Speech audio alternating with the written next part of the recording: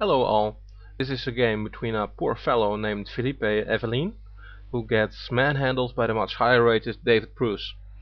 David Pruess is an international master who is also involved with the popular chess site chess.com. If you don't know it, I advise you to check it out once. It has great free features. Well, let's start with the game.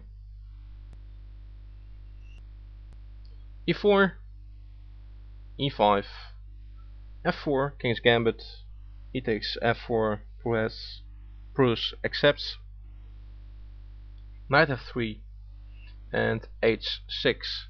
The idea behind h6 is to play a later g7, g5, holding on to the f-pawn, holding on to the extra pawn, and setting up a nice pawn chain. White plays d4, principal move. White has key control over the central squares thanks to the e4 and d4 pawns here. g5, bishop c4, d6, and now we have g3. Now g3 still has book opening, so it must be somehow playable. However, I personally really don't like it. The reason is because it opens the king side, and the white king is not going anywhere except the king side for the next couple of moves. The idea about King's Gambit is that white gives off the pawn and gets some initiative and gets some control over the f-file. I think in the current position it's a bit far from that. Black decides to develop the knight to c6. White castles into the open position. Bishop g7.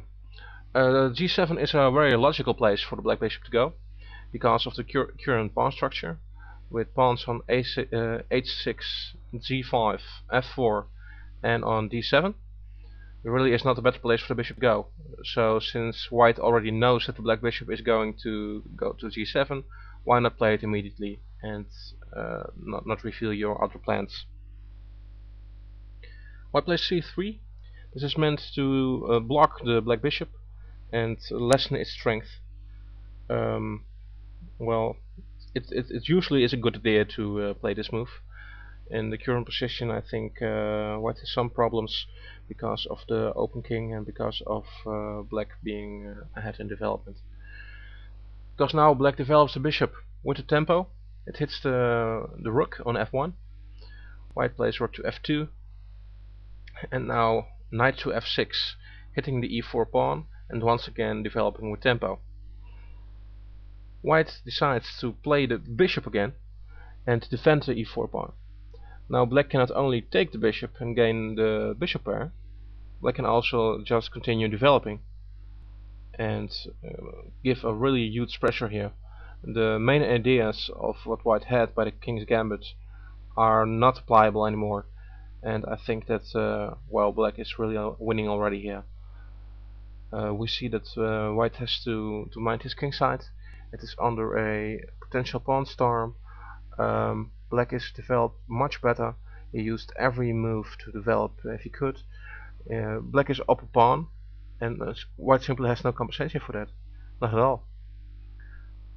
So I think it's already lost here.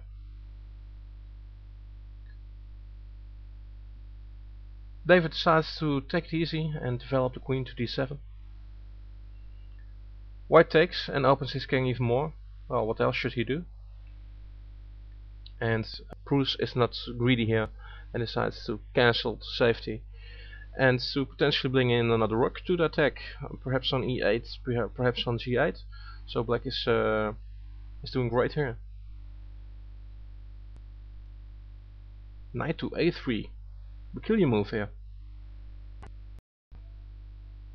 I thought about this move for a while, and to be honest, I don't see the purpose.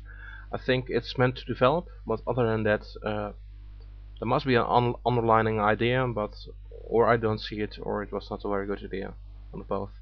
After knight a3, David plays knight to e7.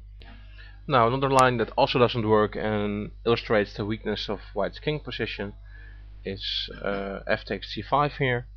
Then it follows queen to g4 check, king h1, h takes g5, Queen g1, trying to trade the queens. Knight e takes d5. Knight e takes d5. Knight takes g5. Trading the queens. And black is a piece up here. Let's see at an alternative, because why would white take the pawn instead of the knight? Well, after e takes d5, then we have knight e4 hitting the rook on f2. Queen takes with check.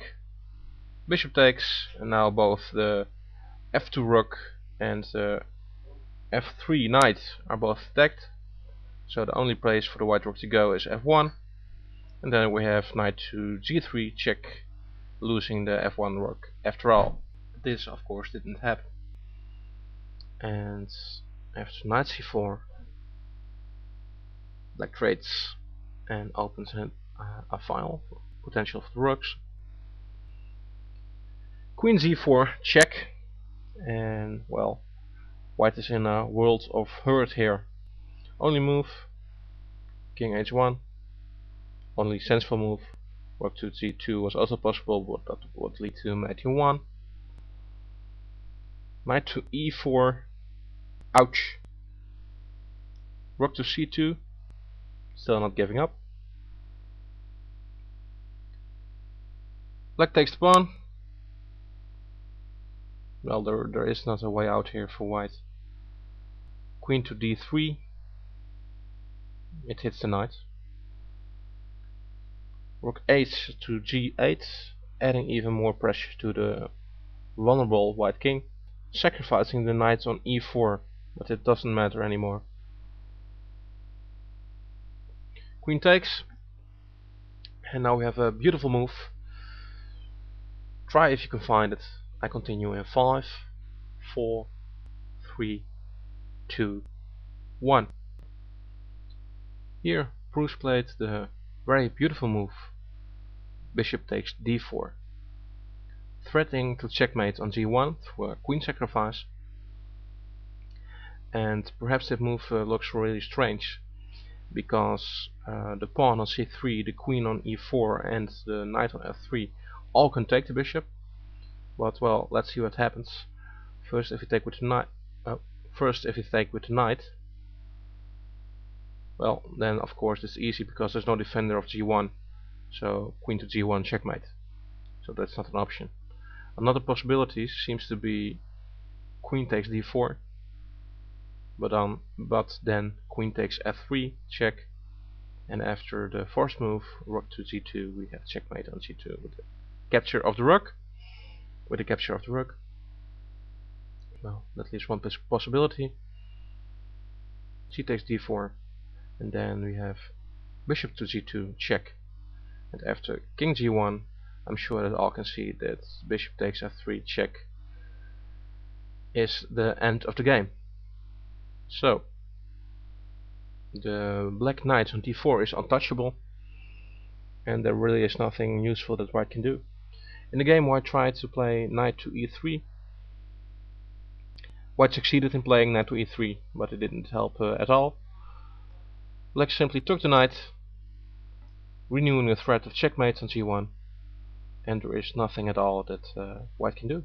Once again, if white decides to take the bishop on e3, get rid of the problem, then we have again bishop to g2 check, king to g1, and once again the same pattern as we had before. So after bishop takes e3, white resigned.